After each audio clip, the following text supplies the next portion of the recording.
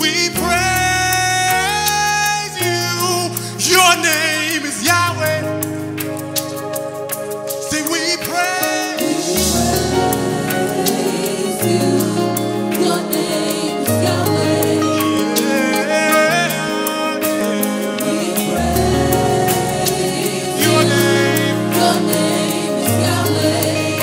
See, we praise you. Yeah.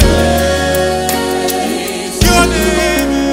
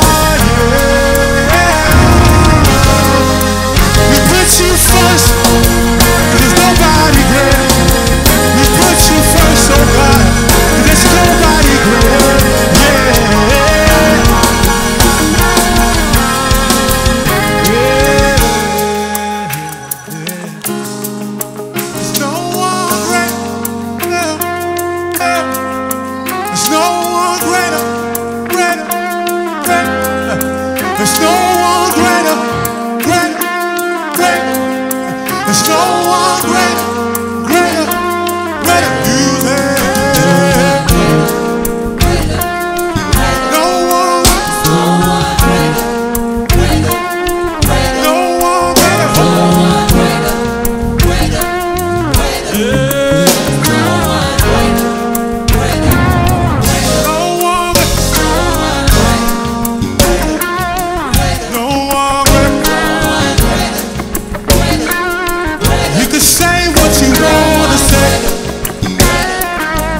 But there's nobody great. Yeah. Let's make a sound real quick, because he is here. God is here. We already welcome him in, and we let him know that he's greater than all names on the earth. So we love you, oh God.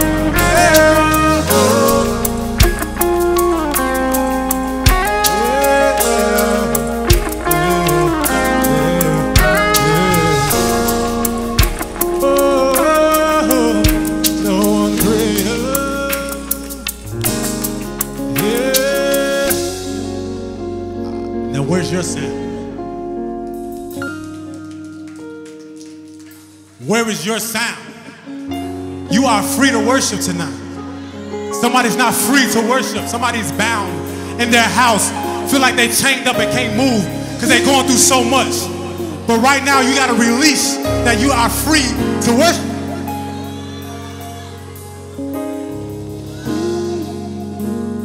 Listen.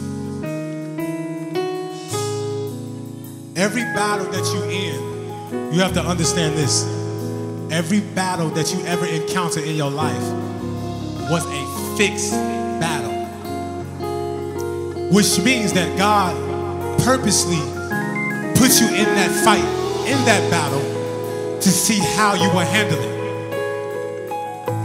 You already won the battle. There's really no battle. But he had to put you in the battle to see how would you handle it. Would you let him do it, or would you let it go your own way? So a lot of things that people go through nowadays is about fixed battles and fixed problems. This is everything that you're going through, you're supposed to go through. It was written down. God already knew that you was going to go through what you was going through. So because he already knew that you was going to go through what you was going through, don't you think that he would have made an exit to your struggle? He didn't put you in anything that he didn't know you was coming out of. We don't serve a God that do that.